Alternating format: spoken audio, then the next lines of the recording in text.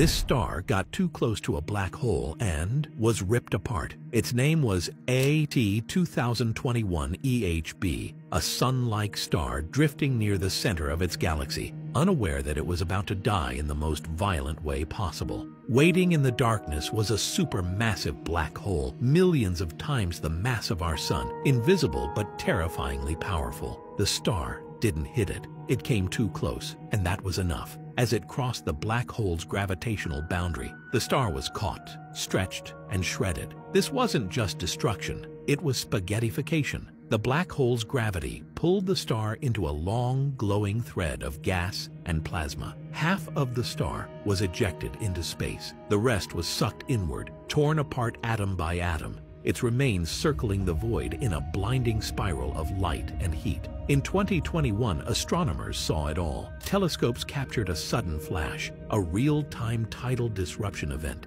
The black hole was devouring the star piece by piece, glowing brighter than an entire galaxy. And this wasn't just any black hole. It was spinning so fast that it was twisting space-time around it, like water swirling down a cosmic drain.